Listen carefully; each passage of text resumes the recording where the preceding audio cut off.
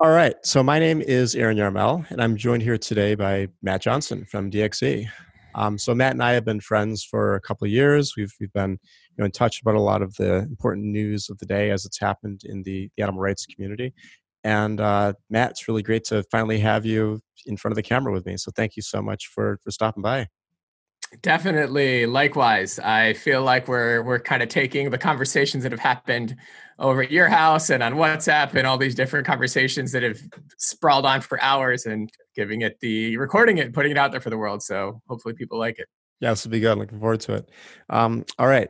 So before we get started into like our really juicy kinds of topics that we're going to talk about today, do you want to just talk a little bit about who you are, how you got to join DXE, and just what you're all about?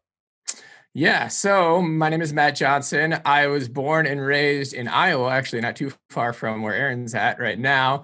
And if we go way back, I had an experience at the age of 4 that I think is actually a pretty common experience where I was traumatized. I think is the best word for it. At figuring out that this what's in front of me on my plate is the body of an animal.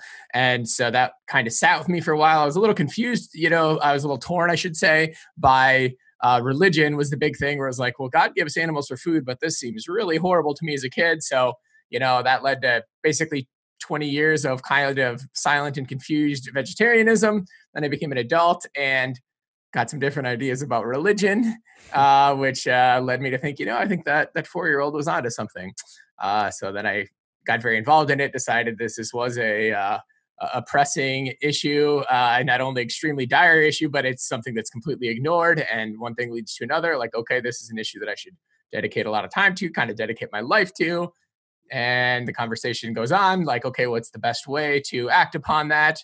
And I decided that community building, being the basis of pretty much every successful social movement throughout history, I decided that the place and time for me was DXE in Berkeley, and so I've been here since 2016 doing some press work. Is kind of my main focus, but also just a little bit of everything involved in investigations, involved in community events, organizing, just a little bit of everything. Living the life. It's been a wild ride, and probably only going to get more wild as things continue to unfold. Yeah, that is wild. One thing that I don't think we've ever actually talked about is maybe we've talked about it, but your religious past. That happened before you were 4, and you had all these sorts of questions. So did you grow up like you were raised Christian? Yeah, Christian. My mom's side was or is Lutheran. My dad, actually, when I was like 6 or 7, my dad became Jehovah's Witness. So this whole, I got exposed to a lot of perspectives, and it was kind of interesting because my parents sort of had their like disagreements or feuding between those two, the factions within Christianity, which I think in some way kind of led me to think like, oh, wait a second, if they're not united in this, they're not so sure that each other is right. Right. Maybe in a bigger picture, a lot of stuff isn't right, Yeah. I've heard about that it, a lot. Like I've heard that actually a good way to make sure that your kids become atheists is to have parents of various different faith traditions. You can see that there's yeah. different. Yeah. Sorry, I interrupted you though. Yeah. Or whatever faith tradition you're in. If you actually read the Bible, I think that tends to do the trick. Right. Bible's a great argument for atheism, I think. Yeah. No. All right. Well, now that we've alienated right. like a third of our viewers, 2 minutes in, let's just keep it going. Let's try to get the other 2/3 as we go. But I guess I wanted to ask you though, did you find that there's any sort of religious traditions are inspiring to you as you think about your activism? Like I know that one important social movement person who influenced DXE a lot is Dr. King. And when you read his writings, you get a lot of references to his very strong faith tradition. So like, I don't know, did you ever find yourself drawing from any of that? I don't think I personally have. I mean, I certainly think that kind of where I land, getting there from a secular perspective aligns with Buddhism. You talk about anatta. I mean, you look at these Buddhist monks who, will light themselves on fire. We've had those conversations too. Yeah. But I do think that that's sort of is in the spirit of what I try to hold myself accountable to, which, is more or less, just kind of looking at the collective impact and it's saying like, well, what would it really mean, for me to go to prison or for me to suffer whatever I'm going to suffer, it's just relative to the power that we all have to make a difference if we apply ourselves, if we try to do the right thing, if we're willing to, do whatever, jump on a stage at a Bernie Sanders rally, investigate a farm, go to prison, like move to Berkeley, like, that sort of thing. Those are all really small sacrifices compared to, what really matters. So in a Yeah. roundabout way, I think there's an inspiration there. Okay, cool. And that was like, I mean, what I love about that, what you just said was that it's really kind of in a nutshell, what we'll be talking about today. Jumping on a Bernie Sanders stage rally, investigating a farm, and well, there's always the risk of prison. We're going to be talking about some laws. So why don't we get into like Iowa, right? So you grew up in Iowa. You've been back to Iowa a couple of times recently for some investigations. Do you want to talk to us a little bit about that? Definitely. So I was born and raised in Iowa, as you mentioned, and it's it's just such an interesting kind of dichotomy, because on one hand, this is the place that's kills so many more animals than any other state. Like, animal ag is king, and it's a horror show that nobody is really seeing or noticing or observing or questioning. Not literally nobody, but as a general matter. And at the same time, you have there's the hospitality, like there's this like a culture and like a vibe that's just so welcoming and so relaxed and so inclusive and kind and all this good stuff. I mean, my brother, like, literally, so I go to Iowa and I'm doing these investigations, or I'm leading these disruptions that literally are, going against the dairy industry, the Dairy Pride Act that Elizabeth Warren sponsored, and Bernie Sanders has a long history supporting the dairy industry. Meanwhile, my brother literally married into a dairy family. That was last year when I came to Iowa. The reason I had planned to go to Iowa was because my brother was getting married to his girlfriend that he's known for forever. So they welcomed me into their home. Like, I'm staying with my brother, with his girlfriend, who's very proud of her family, and they're very nice people, and they have this dairy farm, and so we get up in the morning, and my brother and his fiance/wife, will go off to help at the farm, and we'll go off to protest Elizabeth Warren or Bernie Sanders. And it's very interesting, and I mean it's very grounding in terms of the ultimate enemy, the ultimate message here, which is the system, not the individuals. And so it's been a little tense and a little tough for her in various ways, and that's understandable. But we've had a lot of good conversations that have I think if progressed things forward. And sorry, just to get to specifically with the investigation. Just like, actually, before we do that, can we just pause on that first part? Because that is super interesting. What are the conversations like around the dinner table when you're at their house and they ask you what you do? Yeah, I mean, well, it's been years coming. So these conversations were kind of years ago, but a lot of it honestly has to do with my own personal evolution, because I didn't sort of have that understanding or that grounding, whatever you want to call it.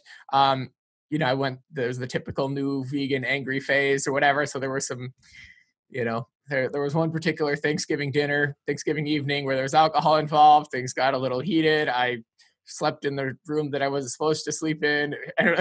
But kind of when I sort of came around to the kind of accurate and productive perspective, then things moved along pretty well. And it's just, I mean, I genuinely believe if I sit down and have a conversation with anybody, those conversations, I mean, I sat down, I did an interview with Ben O'Brien, who's this big name he has this hunting, it's called the Hunters Collective podcast. So he's all about hunting. But if we sit down and have a real conversation, we end up like actually agreeing fundamentally on everything. We end up saying, like, well, yeah, what would be the harm? But how could it go wrong, really, if we elevate the rights of a group of people? Do we say, oh, we elevated the rights of, whatever, of women, of people of color, we protect protections for children, on down the line. So, I mean, do you really think that elevating the rights of animals is going to, no, nobody actually thinks that. It's all just kind of in the here and now. It's all just kind of this conjecture that's put out there by whoever, put out there by the media, put out there by the industry. These people are trying to, destroy your way of life, like whatever. And, you have real conversations with people, and that's just not the reality. So that's really is the challenge that we face as a movement, is to unite and to get the real message out there, and to bring people together against really our collective enemy. Yeah. Which is, these institutions, speciesism and animal ag and so on, and not the individuals. Yeah, that is amazing to hear. So it's like, I mean, you talk about like mixed marriages or like mixed families with political differences. So Yeah. one I think a lot of is Kellyanne Conway and her husband George Conway, is that his name? Whatever his name is.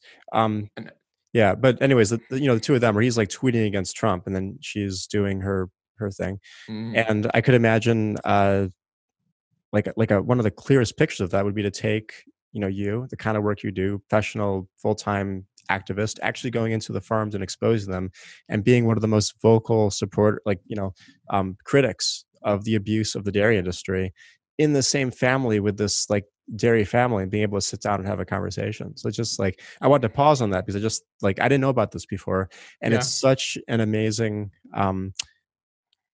compelling, salient image that I think people should have in mind. And just to think that like you can do all this stuff you do and still be able to sit down and have these kinds of regional conversations is really inspiring.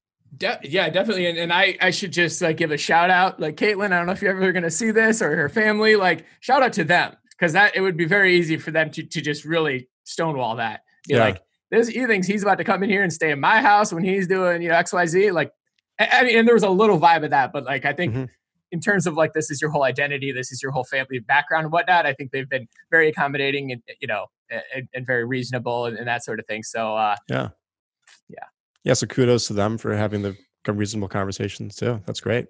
All right, cool. So let's get into it. So tell me about the investigation in Iowa.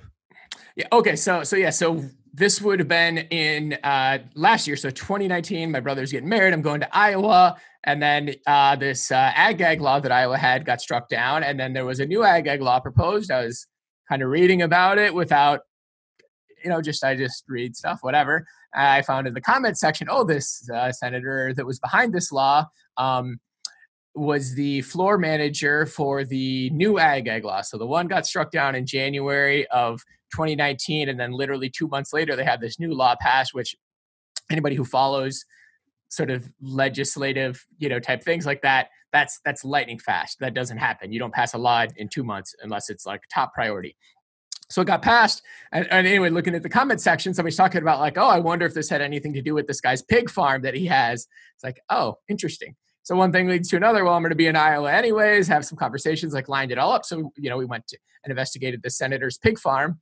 And it was horrible, but as much as I say it was horrible, what we found in there, it was pretty typical of factory farms. And so, we're talking about things like massive, intensive crowding of animals where they don't have any room to move around, filthy conditions. Obviously, the animals are just, all day, every day, living in there. It basically gets cleaned out at the end of the cycle, when they're all taken out and killed. Other than that, it just kind of eventually sort of mucks up and falls through the slats in the floor. We're talking about a lot of animals who had sorry to go there, but just to give people an idea, rectal and anal prolapses, like literally their insides are like falling out of them and getting drug, in their own filth and, just coated in their own feces. Other pigs that are, in those kind of conditions, they're just so stressed, they're so anxious or aggressive, so they're literally biting. So you have animals that are running around with their insides hanging out, getting covered in feces, that are getting bitten by the other animals. So we, documented all this. We got a veterinarian opinion saying that this is horrible abuse. It's also criminal abuse. We got a former federal prosecutor saying, to that same effect, and submitted it to the relevant authorities. And their response not only was to disagree with us and say nothing to see here, totally cool. It was for the senator himself to call for us to be prosecuted. And now, and if you want to get into this right now, a whole a barrage of new bills that are just shamelessly pro-industry. I mean, I've seen a lot, and I do this, like this is my full-time deal. Never seen anything like the kind of legislative response we've seen in Iowa, which I think is actually it's horrific and it's immoral. I think it's also bad tactically on their part because it's going to blow back in their face. Yeah. So So I think let's let's hold off on the bills for a second, but just some foreshadowing. I was a little bit skeptical when you first described what these bills looked like, and then I looked at them and I was like, "Holy crap! Like, this is just it's got to be a joke, like what they're doing." But yeah, so we'll talk more about that. But one thing I wanted to make sure to follow up on is you said these are pretty typical conditions, right? And I think Mhm. that what a lot of people say, and I teach these issues sometimes. People will say like, "Hey, of course we're against the worst excesses of factory farming, and of course you can find horror stories. But my local small farm doesn't do these sorts of things." Or instead of looking at the horror stories, we should look at the typical cases. And they're two distinct things, but people will say both of those things. And I'm wondering if you could just kind of quickly speak to that in light Yeah. of what you've seen. Right. So right off the top, so 99% of the animals used for food are living in factory farm settings. So straight away, and I mean, Sentience Institute did some good research on that. If you Google Sentience Institute 99%, you should be able to pull that right up there. And that statistic is largely due to the fact that it's around 95% of the animals, land animals used for food. Actually, if we get into fishes, it becomes even more skewed. But talking about land animals, 99%, and that's because the vast majority of land animals used for food in the US are chickens, and basically all chickens. I mean, you talk about a chicken, Costco, for example, has their $4.99 rotisserie chickens. Well, if you're talking about $4.99, and Costco, I think they lose a little bit of money on this, but let's just say it's $7, $8, whatever, for the entire life cycle of a chicken. What kind of individualized care goes into that? I mean, we're talking from incubating an egg to the egg growing to food to paying workers to come through to transport to slaughter to packaging, the whole thing. I mean, $80 wouldn't cut it. $800 might cut it if you're talking about what a normal, reasonable person, not a vegan, not an animal rights activist, an ordinary person says is like a respectable level of care, which would be like the level of care you'd give to a pet, a quote unquote pet, companion animal. So if your cat is sick, you take the cat to the vet. If it costs $500, you pay $500. That's what happens. And for an $8 rotisserie chicken, that's just not built into it. So there is the 1% of those individuals would be the ones that are visible, and it's not by accident. So you're driving down the highway, you might see 100 barns on your if you're driving through Iowa, you're going to see a bajillion barns. You don't know what the heck's in there. Is it a tractor? It might just be a tractor. It might be nothing. It might be empty. Or there's a very good chance it contains like 10,000, 20,000, 30,000 birds. But you don't think anything of it because you don't see what's in there. But you might be, as you drive down the road, you do come across a pasture that looks, scenic, and there's 30 cows that look like they're very content, and they probably are pretty content. So it's not a mistake. It's not an accident that people see what they see and they don't see what they don't see.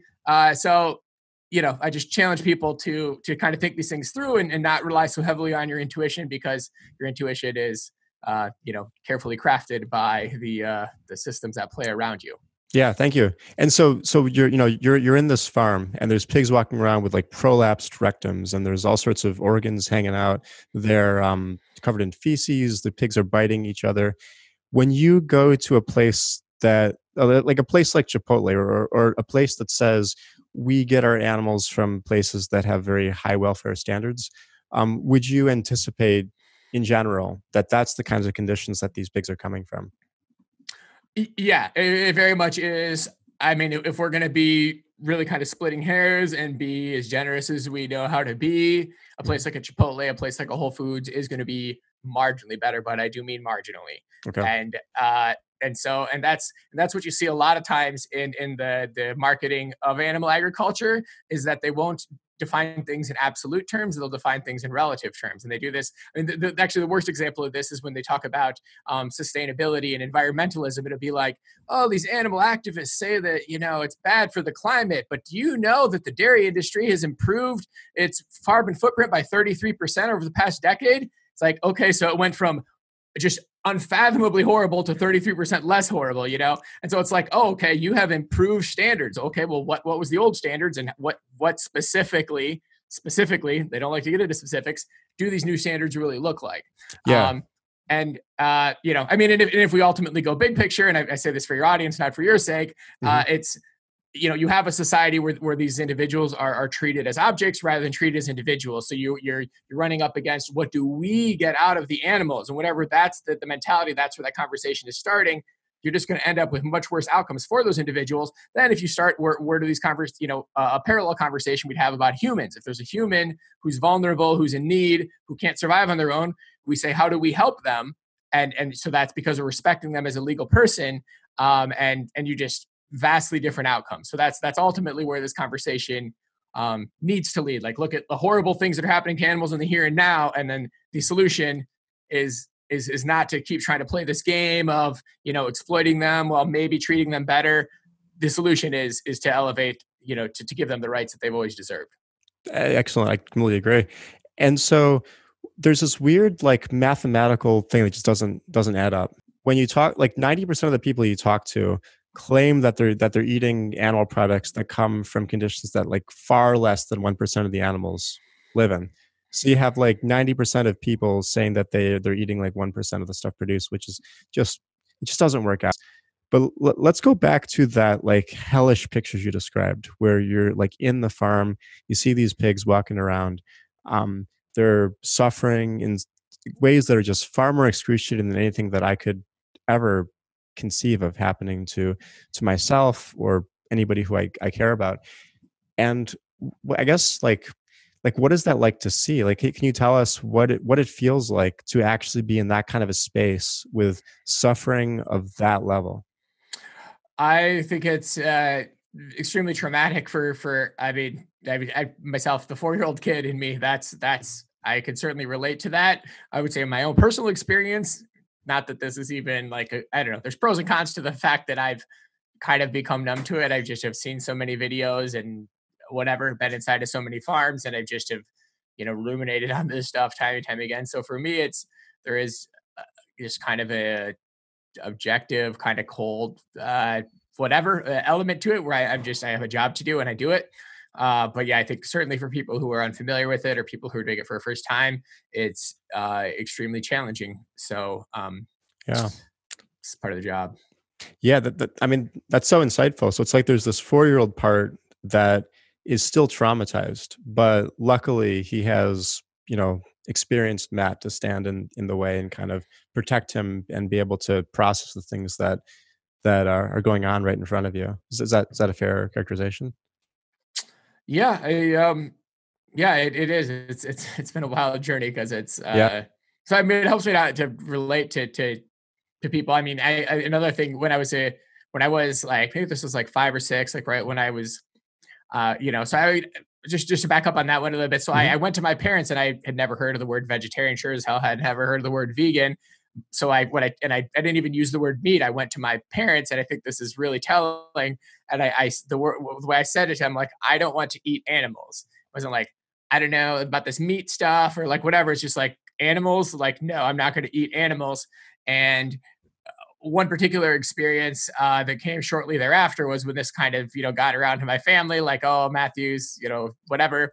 My family calls him Matthew, Hmm. and I had some family members who are deer hunters, and this was around Christmas time, and they're like, hey, Matthew, come out here to the shed. And they had strung up this deer that they had killed upside down, and they painted the deer's nose red. And it wasn't like I like thought like, oh, this is Rudolph the Red-Nosed Reindeer, but what I did think was like, these people are monsters. And it was very, yeah, I mean, you think of polarization as something which is bad, but sometimes it can kind of be useful in a way. Because I think that if I had the experience that a lot of uh, children typically have when they sort of experience this really traumatizing experience of realizing what we do to animals, where a lot of kids are, their parents are like, oh yeah, I know it's good that you care, and and we're trying to do this, but it's really whatever they say to like kind of normalize it and make it like soft. For me, it was nothing like that. The people around me were, it was just very abrasive and cold and kind of mocked. And I don't know. I mean, like if I didn't have that experience, if I had like more of the soft landing that a lot of kids have, like maybe I'd be a very different person today. Um, I don't know. It's I a see. really interesting thing to think about. So you had to build like this protective part much earlier than a lot of other kids did. You had to sort of build this thing that could kind of process this all this traumatic stuff coming in from the hunters in your family. Um, where if you had been more, if it had been like a more soft presentation, you might not have needed to do that. Is that what I'm I hearing? think, yeah, Yeah, possibly, yeah. It's really hard to say, but it's because sure. I think, because I try to figure, I've given this some thought, like why did I have a common experience. I mean, there's Hmm. videos all over YouTube and Facebook, the kids that are like traumatized that were eating animals or whatever, they figure that out. What made me go down a different path than everybody. And that's kind of my best guess. So I don't know, maybe maybe it's more genetic. Maybe there's just something in my brain that's more, I don't know, wired Sure. towards that kind of thing. Yeah. I mean, yeah, it's probably possible to know. I tend to trust people's intuitions when it comes to like the stories of how their protective parts form. But this is really interesting. We're getting into so much about, yeah. So let's get into some of these bills. And maybe what you could do is there's two of them that we talked about right before we got on this call. Let me pull them up. So one of them was 2214, and the other was 2238. Sorry, 2388. And do you want to just describe what these things are about, and then we can talk about them? Sure. Well, let me, if I could just one quick step back to lay the groundwork here. So we did this investigation that I described, and that was April of 2019 when I was in Iowa. And then we did our communications work, got the press set up and the social media and whatnot. We released it intentionally timed around the Iowa primary. So that came out in January of this year, January of 2020.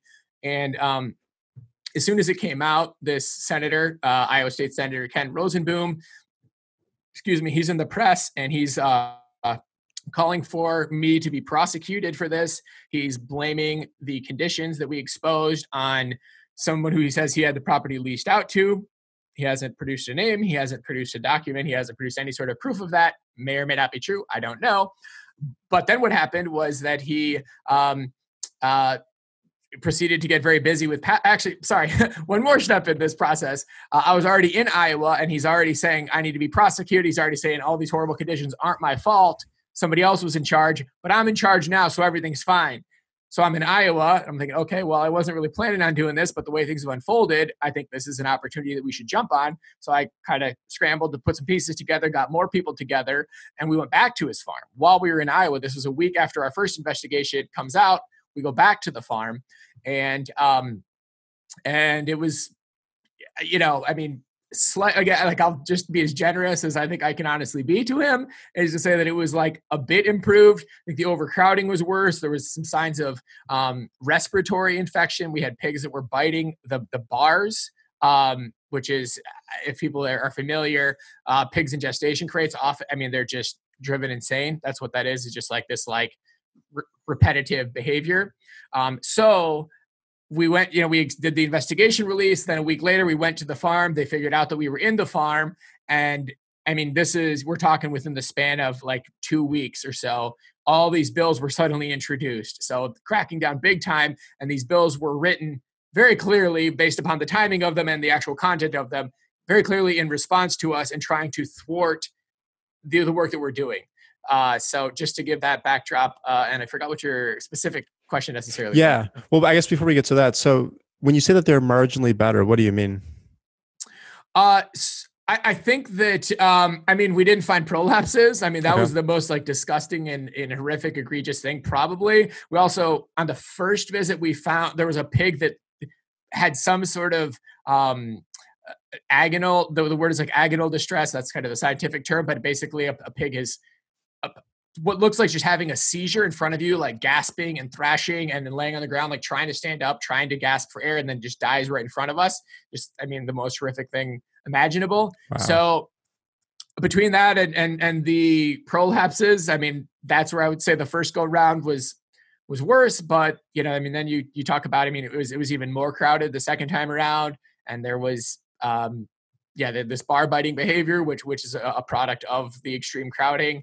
Mm-hmm. So I don't know. It's splitting a hair that's pretty kind of gross and uncomfortable to even be splitting hairs like that. But I think we should just, for the sake of accuracy. No, it's good. So I understand. So the first time you saw the prolapses and you saw the agonal distress, where the pig looks like they're having a seizure and then they just die right in front of you. The second time you still had the bar biting, right? You still, because actually the first time we didn't. I'm sure it happens, but the second time was when we saw a lot of the bar biting behavior. Yeah, and these are in and just so I understand, in the literature on zoos, they'll talk about repetitive behaviors. We have a big cat going back and forth, or you have a fish just swimming in circles. And I think the term is either stereotypy or stereotypy. I'm not sure how you pronounce it. Stereotypic, yeah. Yeah. So you have these stereotypic behaviors. And that's sort of what you're talking about with the repetitive biting, right? Yep, exactly. Yeah, and I think you could just imagine what it would be like if you're locked in a cage where you can't stand up, you can't turn around, you can't even like touch your like you're just stuck in one position, kind of like lying down. Um, Awful. And just to be super clear, Yeah, there wasn't gestation crates at this facility, so it was there a wasn't. Okay, larger pen, but it okay. was in terms of the space that each individual had, it was about the same. So, as Oh, what a okay. gestation crate would be. Got But it. Okay. so I was saying that it's more common to see that stereotypic bar biting in gestation crates. I'd actually have never seen it or heard of it in a non-gestation facility. But I mean, if there's crowding, I like that's see. gonna I happen. understand. Yeah, that's really good. I'm glad I asked for clarification. Yeah, so it's they weren't in gestation crates, but each pig had the similar amount of space that they might have within a gestation crate, and they were Mm-hmm. doing the kinds of stereotypical behaviors that they would be doing. These repetitive stress behaviors that you see in gestation crates. You're seeing them Mm-hmm. do this in these other settings too. Mm-hmm. Yeah. Okay. Yep. Yeah. Thank you. And it was still like fairly dirty, like feces everywhere the second time too. Yeah, I mean, equally, Okay. I mean, it's just that's gonna happen just immediately. I mean, that's and the typical thing is that they don't. I mean, when you put 1,000 pigs in a barn, you're not Right. gonna like bring them in and out all the time. I mean, what happens in as a matter of reality is that it gets cleaned, once every year or however long the life cycle of pigs are, 6 months. It varies. It gets cleaned once every 6 months, and then it's 6 months of just accumulating just filth. Yeah. Okay. And the reason why the pigs didn't have these prolapses the second time, what would you say that is? Oh, I don't want to venture too much of a Sure. guess. I'm Okay. obviously not like a Right. veterinarian, but there's various conditions that can sort of be spread amongst the herd. Diarrhea, I know, is one thing that can cause it, Okay. but I don't know Sure. specifically. Yeah, I guess I was just curious if it was something like maybe the pigs were just younger, so it didn't happen to them yet, or if it was something like better cleanliness, so they didn't have the diseases or better antibiotics. But it's probably impossible to say. But What? Yeah, and if we, and sometimes when we've done investigations, we've had the benefit of better information uh and huh. more time and more visits. Here, they're very much cracking down on that, and they're locking Right. doors, and they're legislatively and physically doing everything they can to prevent us from getting accurate information. So we kind Right. of educated guesses on some of this is the best we can do. Got it. Okay. Yeah. One thing I'm just going to register is my admiration that you folks are able to get into places like this, especially after you've already said that you've investigated this place. I don't know how you do it. I don't want to know. Like, don't tell me. I mean, I know you're not going to because you have good like security culture, but like, I'm just amazed that you release an investigation, you're still able to go back in. It just blows my mind. But anyway, so the slew of new bills came out. Um, and why don't let's talk about 2388 first? And I'm gonna why don't you describe it? And then what I'll do is I'll share the screen and I'll take people to the places where they talk about the things you talk about. So Yeah. what's going So on in Bill 2388? Yeah, so folks, if you're a big animal rights person, you may be familiar with what's been known as the King Amendment to the Farm Bill that's been proposed a few times in the past. It has not actually been included, but this is, it's called the King Amendment because it was proposed by Iowa Congressman Steve King, and he's a congressman at the federal level, which is where the Farm Bill is passed. And what the King Amendment would do is to nullify all state level animal welfare laws and say it can only be regulated at the federal level. So things like California's Proposition 2, Proposition 12, California's fur ban, San Francisco's fur ban, just a huge amount of animal welfare legislation wiped away from the books. And all that's left is the federal regulation, which is practically non-existent. And maybe we want to go into that. But to say about in Iowa, what they've done is basically the state level equivalent of the King Amendment, which would nullify all county and city level livestock regulation. So if you have any sort of thing at your county or city level that's regulates how cows or pigs or chickens are treated, this would not only nullify that, but it would prevent the passage of future laws at the city or county level and say, hey, the state's going to take control of it. And man, if you see the sort of stuff that's being proposed at the state level, that's basically just leaving the animals very much hanging out to dry. Yeah, good. And so before we look at this, so people understand, there's only two like federal laws that govern the treatment for most farm animals, right? Well, actually, Yes. yeah, for some of them, there's like nothing, like for chickens, right? But and you like, what are those two? What are those two So, federal? yeah. So it's at the federal level, 95% of animals have no protection at the federal level, and the animals that do have protection only have protection for like 1% of their entire lifespan. So specifically, chickens have no federal protections whatsoever. Their poultry is exempt from federal animal welfare legislation, but for mammals, the protections that exist are the Humane Slaughter Act and what's known as the 28-hour rule. So basically, we have regulations around animals being transported and animals being slaughtered, but no regulations on the federal level whatsoever of food animals during their actual life cycle inside of farms.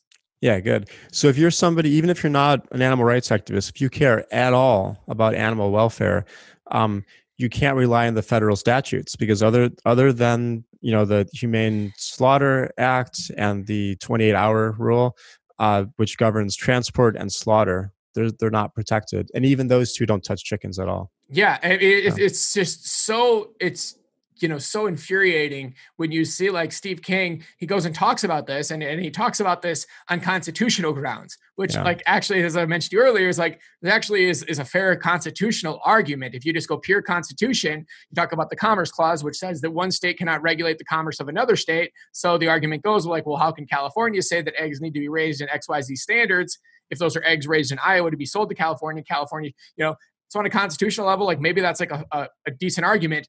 On a moral level, it's abhorrent. Who is going to look you in the eyes and say that there should be literally no regulations for the way that animals are raised? Like that's completely absurd. And so, yeah, I mean, it's just like, oh yeah, let's, and Steve King obviously would just never says a word about the way animals are actually treated. It's just this whole, constitutional procedural stuff. It's just like, Jesus, dude, come on. right. Okay, so let's look at this text. So I'm gonna do a screen share. Um, okay, so you can see the screen now, right? You can see. Mm-hmm. Okay, Yep. so basically, they start by just defining some things, define what an animal is, what an animal enterprise is. So they're talking about, domesticated animals, and so basically, this is referring to agriculture. So we're not really talking about research here. And what they say, and this is sort of the crucial part, um, a city shall not adopt, enforce, or administer an ordinance, motion, resolution, or amendment that regulates an animal enterprise or a working animal. Um, this subsection does not do any of the following: apply to a commercial establishment required to be issued or renewed an authorization under Chapter 162. And so this is going to have to do with things like animal shelters, boarding kennels, commercial breeders, commercial kennels, dealers, pet shops, pounds, public auctions, research facilities, Mm-hmm. things like that. So they're not talking about that, but it leaves all of agriculture is still in this, and Right. it also doesn't impair a city from enforcing a federal or state law. So if you could have a federal or state law, which there aren't very many, especially at the federal level. Mm-hmm. Um, but and you could still enforce that, but if your city is like, hey, we want to regulate um the ways that pigs are raised within our city, it sort of robs them of their autonomy to pass welfare legislation like that. So Yeah. it's yeah. And nobody, I think people would assume it's the case, but yeah, in Iowa, and this was something we were looking at with these investigations, the Iowa laws in terms of the state laws that regulate livestock treatment are virtually non-existent even before this whole new round of laws. I mean, it's effectively livestock cruelty doesn't exist if it's done by the owner or somebody authorized by the owner. So livestock cruelty just isn't a thing under Iowa law. And so, it's fairly benign to say, oh, well, the cities don't pass laws. We just keep it to the state level, right? It just, like, is that a good thing? Is that a bad thing? Is it neutral? Like, I don't know. It sounds fine. The states, when you dig into the details, it's just void. It's just devoid of anything at the state or at the federal level. And so that's really where it's at. Wow. So that is just wild. um okay, so let's now talk about 2214, which is another one. So before we talk about it, do you want to just describe what that one, what's going on there? Yeah, let me get that pulled up here. So this one, I mean, I feel like every time we bring one of these up, I'm just Yeah. gonna be like, you thought the last one was shocking. Like, I don't know which one's like the most outrageous. But what this one does in so many words, and they do use many words to try to get people to get worn out or confused or click away. But basically, it just makes it so that nobody can really report livestock cruelty. So it says that that veterinarians, so obviously a person who went to school, who's trained, who's a professional, if a veterinarian makes a recommendation saying that this is criminal livestock abuse, criminal livestock cruelty, criminal livestock neglect, and there's not any enforcement action taken, then the veterinarian is now liable for damages, for the cost of investigating, legal fees, and then actually a fine up to $5,000 on top of it. So that means that if a veterinarian makes an honest mistake, which human beings do that from time to time, then a veterinarian's liable. But it also means that if a veterinarian makes an accurate assessment and saying, this is what I'm seeing here, this is a violation of the law under XYZ rule, even if that's completely accurate and the prosecution decides not to do, which prosecutions fully can choose, they have discretion to choose what they prosecute, what they don't prosecute. And certainly in places like Iowa and in some of these, ag counties where there's a lot of political power, they're not going to prosecute a lot of these. And so a veterinarian is liable in that case when they're totally truthful and accurate and have integrity and are doing the right thing. Just defies belief. Yeah. So when you first told me this, I was like, come on. You've got, this has to be the sort of thing where activists are like exaggerating some, but no, like let's take a look at the statute. Yeah. 10 is the crucial one. So if an animal removed to custody is returned to an enterprise, the court shall assess each veterinarian who signed a statement of confiscation all of the following: all expenses incurred by the enforcement agency in moving and assuming custody of the animal. The expenses shall be assigned to each veterinarian on a prorated basis. 2, all reasonable expenses incurred by the enterprise, including attorney fees, investigative fees, court costs, communication expenses, witness fees and expenses, and travel expenses. The recovery of expenses shall only take place after final agency action is taken under Chapter 17A or upon judicial review after final disposition of the case by the court. And then here's the crucial part. So if an animal removed to custody is returned to the enterprise, each veterinarian who signed a statement of confiscation shall be subject to a fine of not less than $1,000 and not more than $5,000. Each animal removed shall be considered a separate offense.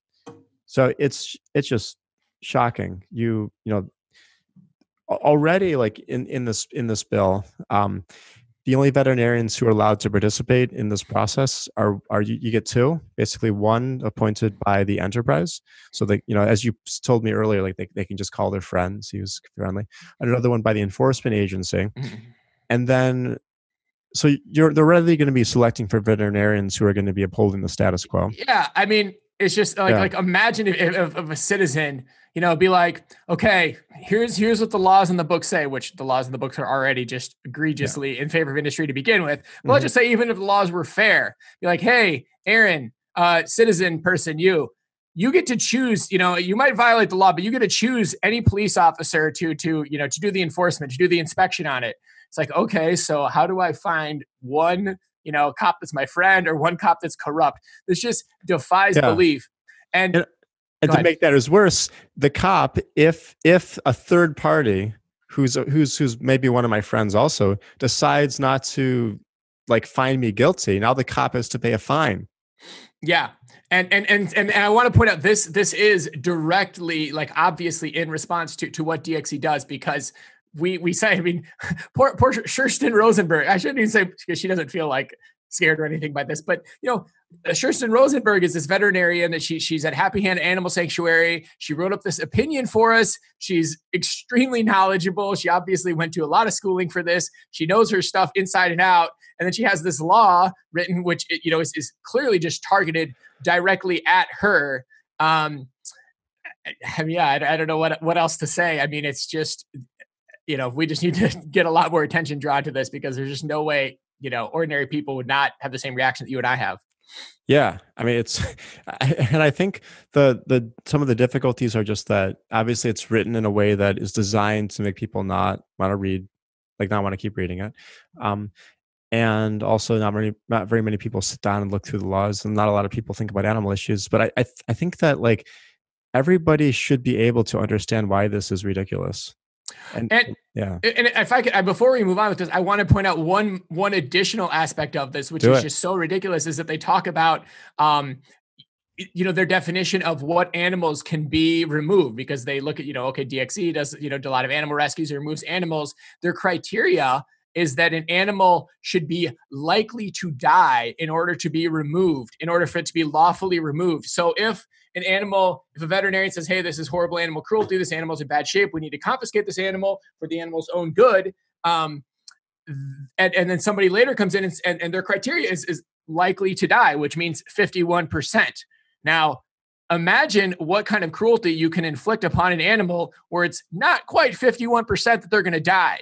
How much physical, psychological, I mean, there's so much horrific cruelty that can be inflicted upon an animal before they quite hit that threshold. If you're really splitting hairs, like an animal that's 45% chance they're going to die, I mean, if you really get down to it, that's the farm needs to be prosecuted on that circumstance. It's like just on so many levels, like every aspect of this, every step of this, I don't know. Anyway, I think we've made the point.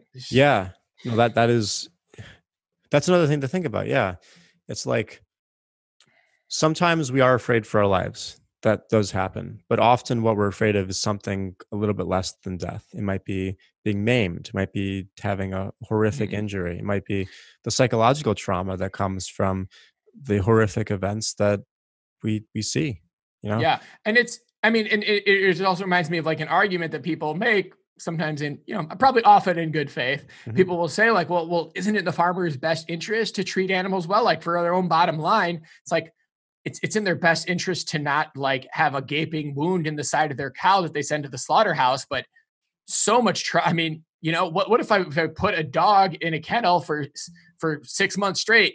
That's the most efficient way to produce cheap dog meat. Don't move, stay there. Horrific existence, pure torture, and so there's just this, obviously, this just gulf of difference between an actual decent standard of life versus the standard that you would give for maximum profit.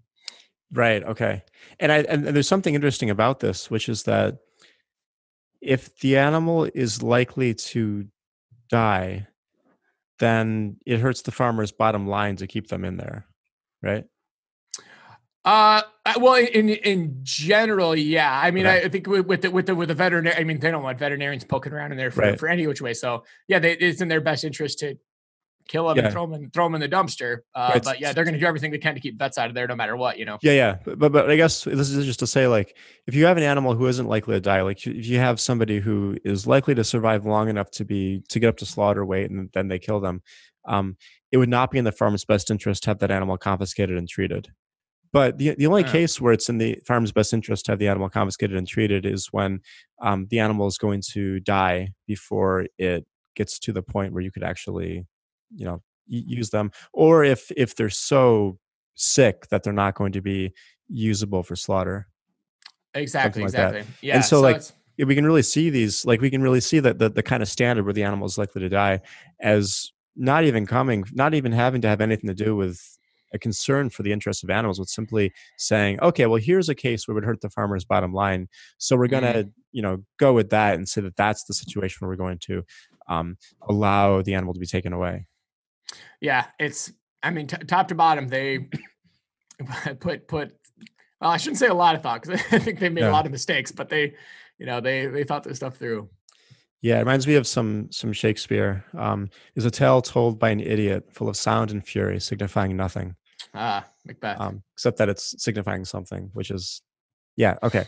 Anyways, but there was a lot of sound and fury here, and I think there were some idiots involved in the construction of this. So let's let's let's go on now to sort of another thing we should talk about, which is the Bernie Sanders disruption. So I had Rachel on the show I think it was about like maybe 2 weeks ago, something like that. Mhm. Um, and it was a really fascinating conversation because I got to talk to her about the whole, discussion going into, like what it was like for her to go through the whole process.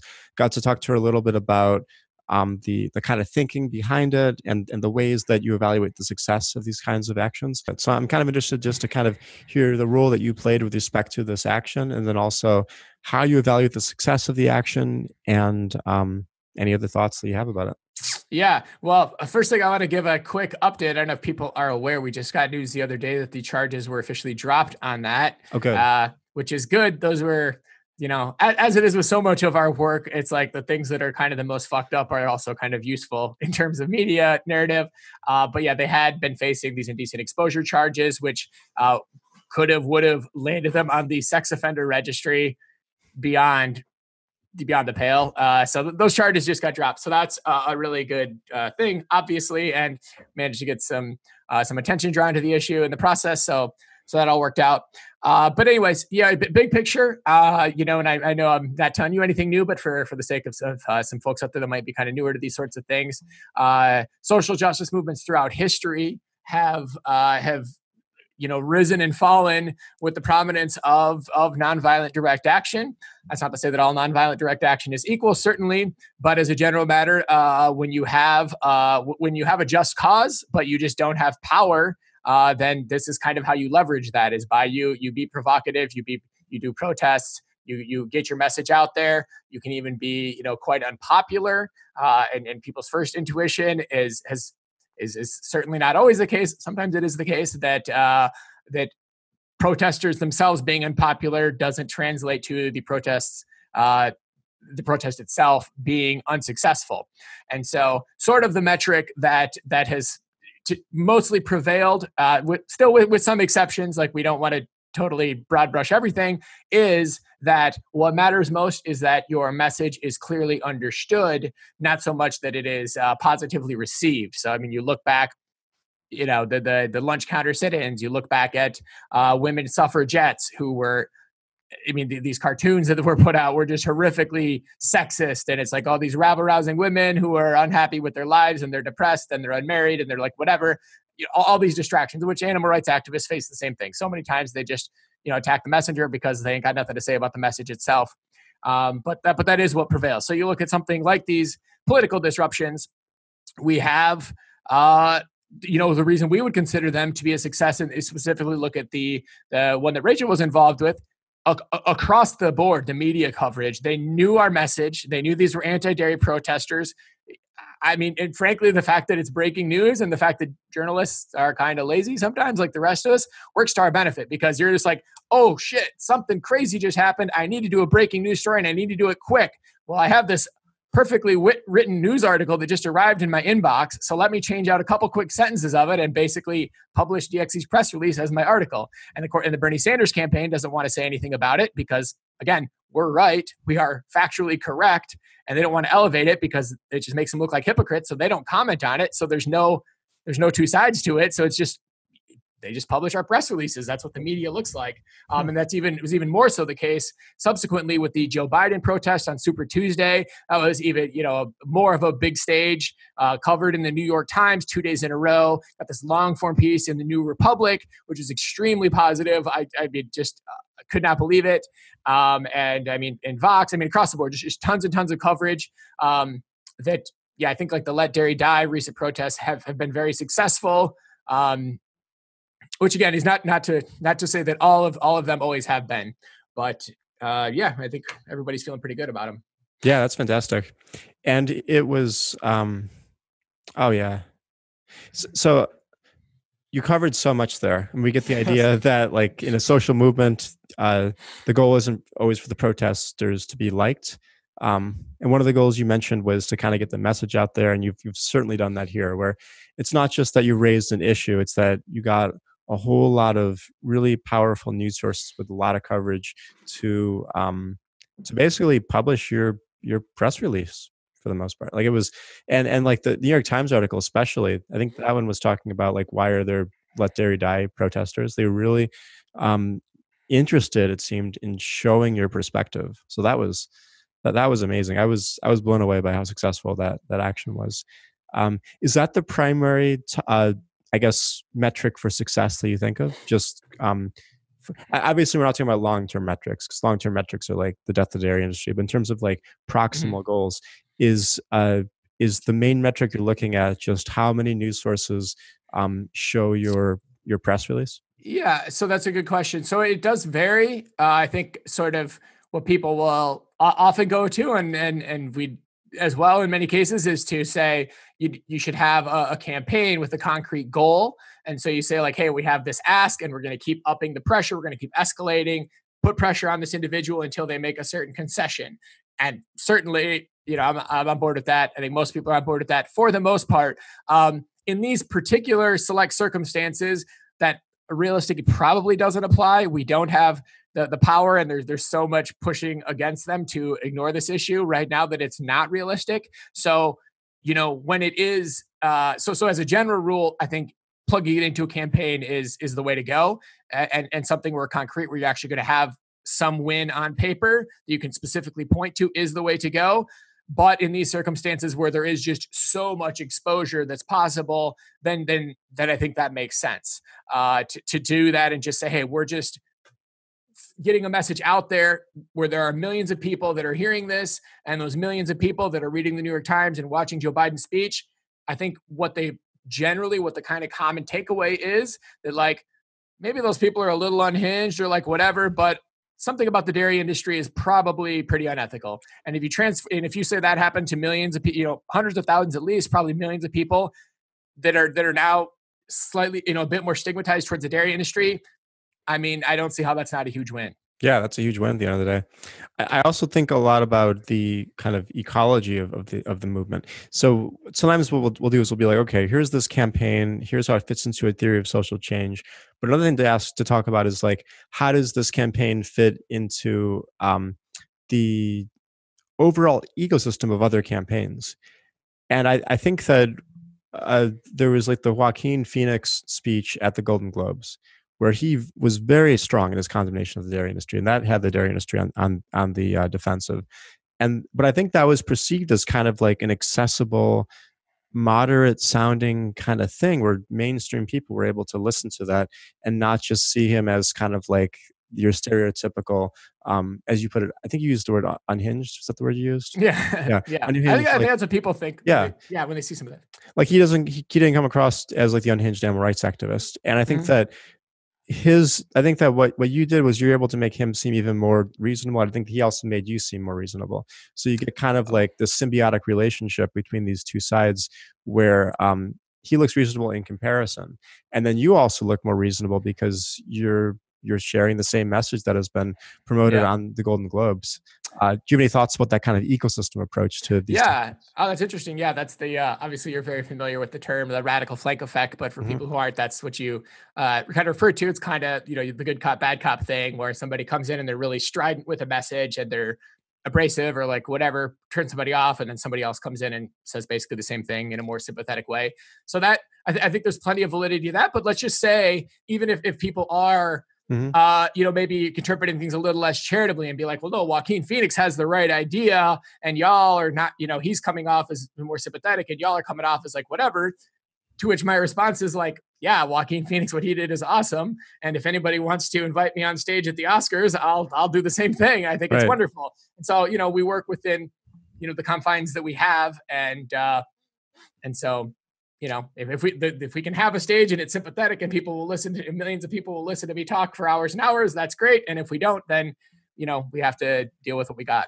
Yeah, no, that's good. And I guess like just to I want to say one quick thing about like the radical flank effect. So I think we actually have two effects here. We have the moderate flank effect and the radical flank effect, where I think he was able to moderate you and you're able to, um, yeah. So you did that, but we also get both positive and negative radical flank effects. And I think this could have gone either way. So like one way the radical flank effect works is that the radical actors make the moderate actors seem more like moderate in comparison.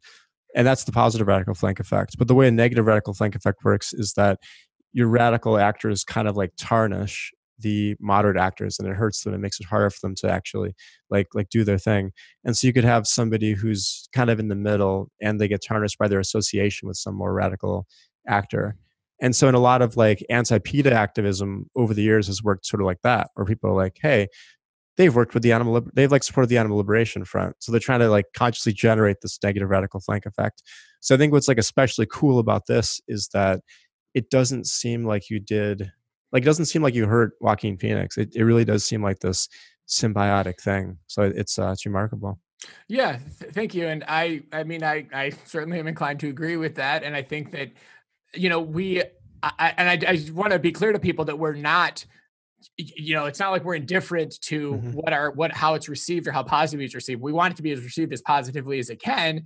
In reality, if you're jumping up on stage at a political rally, there's going to be a certain negativity that comes with it. But what I would say is that we did within the confines of like, okay, we want to do this dramatic thing to get press, and we know it's going to be controversial to some extent, but what are the things we can do to mitigate that, to still get as much exposure as possible, but try to make it as positive as possible? So we spent a lot of time thinking through our narrative, tying it out, figuring out how, what's Joe Biden's, got the quotes, and we just spent a lot of time in it. We also did an investigation where people actually went to Vermont dairy farms that were supplied to Ben and Jerry's with obviously Bernie Sanders from Vermont, and his campaign co-chair is Ben Cohen. So we really had this narrative really, really tied together that comes off a lot different than, kind of a more generic animal rights message where you're jumping on a random, jumping in front of cameras wherever they exist and just saying something generically animal rightsy.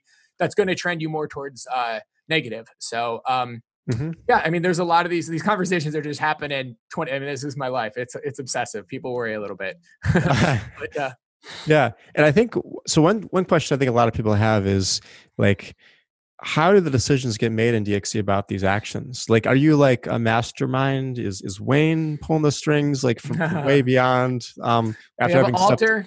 Well, no, if I turn the camera on, you'll see my altar to Wayne. It's up in the corner. There's like candles, and it's like we do a ceremony every night. I can call. You can I maybe do another Zoom call later We and can check it show you out. that. Yeah, you should be careful. So for the record, Matt was being facetious. So I think a lot of people do believe that that's actually the way it is in DXC. Yeah. So I am Wayne's boss, in fact, having Oh, been recently voted to the Direct Action Everywhere SFA chapter core okay. leadership team. Congratulations. Yeah, I appreciate it. I mean, that's slightly facetious as well, because Wayne is a major mentor of mine, extremely knowledgeable, hardworking, all the things, in terms of how specific decisions are made, it's very consensus based. It's very loosely organized, and it almost never happens. I mean, first of all, structurally, there really is there. I could go into the bylaws and the specifics, but there's number one, not a lot of mechanisms where you outright tell somebody no, you absolutely cannot do this, and whatever, to whatever extent those things do exist, they are very rarely actually invoked in a matter of reality. So we have a community of people who are on the same page. Like, nobody's doing this because they're trying to get rich. That ain't happening. So people, it's this consensus based thing. You talk to people, you talk to kind of people who have some knowledge and some experience, who have something at stake here. You come to kind of where everybody stands, but ultimately, if you're the person who's putting in the time and the energy and making something happen, you kind of get the ultimate say so to make these kind of calls. Sure. So Works for us. just kind of like a so maybe you could comment on a couple of things Rachel's put it out, because I think that they really kind of play into this. So one thing Rachel said was that you reached out to her and said, "Hey, are you interested in a disruption and like in a high stakes action, something like that?" She was really intrigued by that. So like, there must have been some kind of like a planning that happened before you pulled in all the people to jump on stage. What was that part of the process like?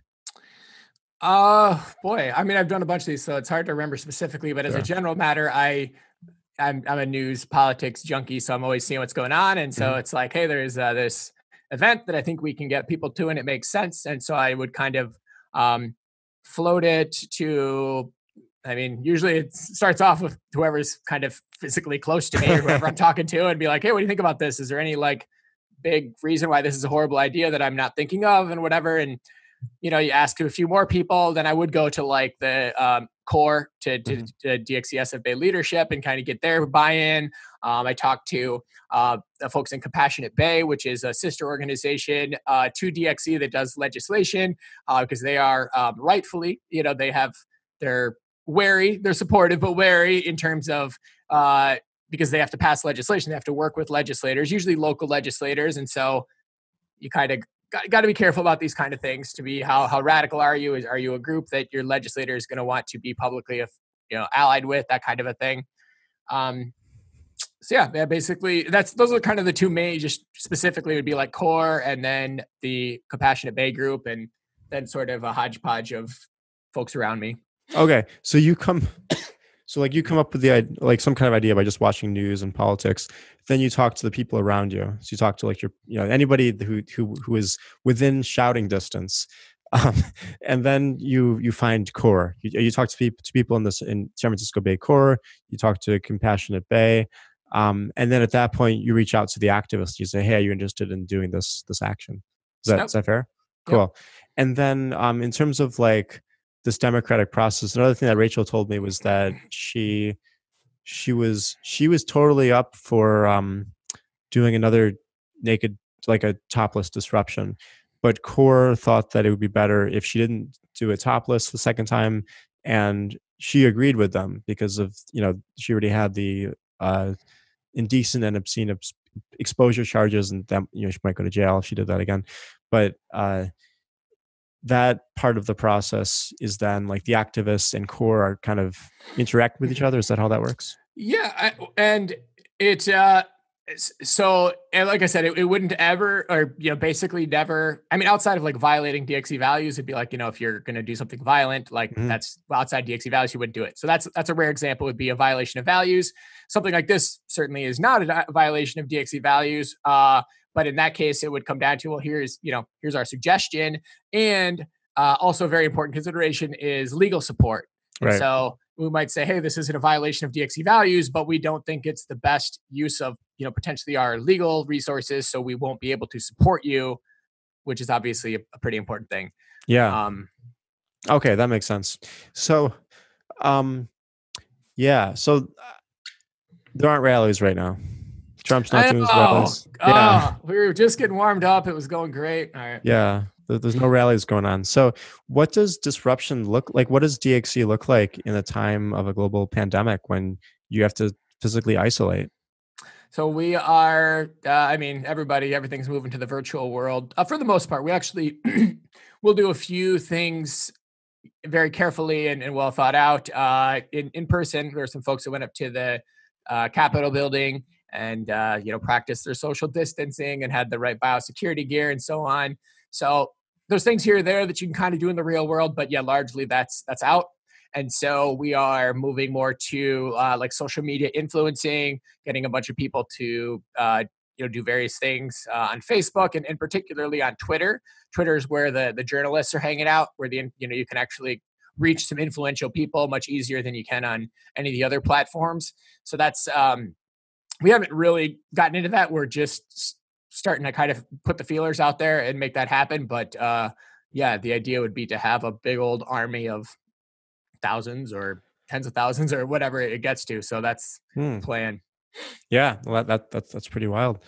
And I've noticed that I've seen a lot of events being launched online that DXC is doing. I know that one of the things that draws a lot of people into various activism organizations is the sense of community. For me, I think when I started hanging out in Chicago, I remember going to these amazing potlucks. And what can groups do to try to still have that kind of community online? Have you seen things that work? Have you seen things that don't work? Yeah, we've all the meetings and stuff that we normally have. We have various working groups. I lead the press working group, so that stuff has all moved to Zoom calls.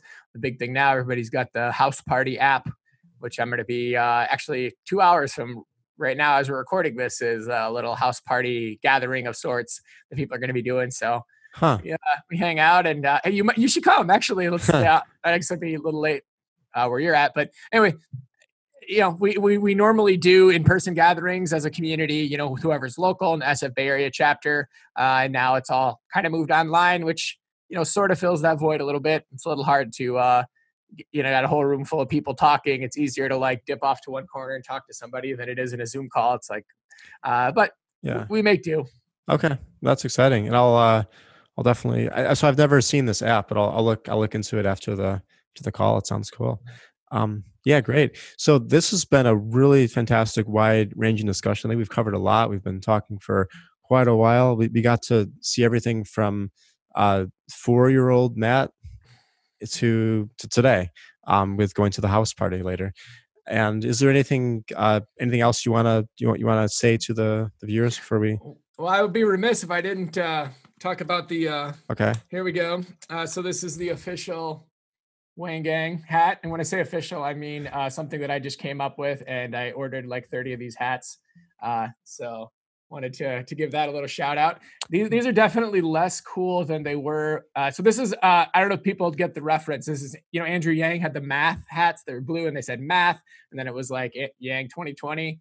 So we're going with authorization by our new, I guess it's an announcement to most people who are watching this, Berkeley mayoral candidate Wayne.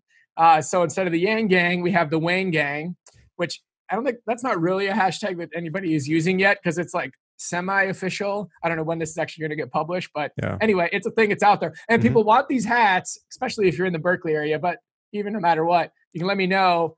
I think I paid like $12 each for them is what it works out to. So we're really excited. Like, I think there's a real shot that Wayne actually gets elected as mayor of Berkeley, which would just be beyond huge. Although that is a little more challenging in the social distancing era where you can't go around canvassing door to door, but we're still going to try to make it happen. And yeah, who knows, come November, we'll probably have Trump 2.0, but maybe we'll have Wayne 1.0 to kind of offset it a little bit. Wow, that would certainly be a wild development. Yeah. So yeah, thanks for showing the hat. Well, anyway, so it's been great. I'd like to thank viewers for tuning in. It's always a pleasure. And Matt, it's good to talk to you. I think I don't think we've had like a good sit down chat for this amount of time in quite a while. So it was a real pleasure and definitely educational for me to learn about all this stuff. And we even got into some Shakespeare. So there you go. Was a good time. It was a good time. All right. Yeah. Appreciate it very much. This has been super fun and we need to do it again sometime soon. Yeah. Well, thank you. Thanks. So bye viewers.